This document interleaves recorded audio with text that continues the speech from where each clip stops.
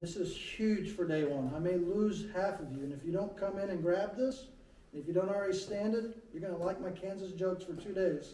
You may pass a test. For the rest of your career, you're just writing down numbers on a clipboard. Maybe that's all you want. I want to take it further than that with you guys this week if I possibly can. Let me say it different. I can get any liquid on Earth to change state, boil, evaporate, condense, liquid to gas, or gas to liquid at any temperature I want by controlling what? Pressure. We've been taught in the public educational system here in the United States that water boils at what temperature? You're going to find that most science taught in public education is lies. I can get water to boil at 50 degrees in this room. I can get water to boil at 240 degrees in this room. I can get water to boil at 80 degrees in this room.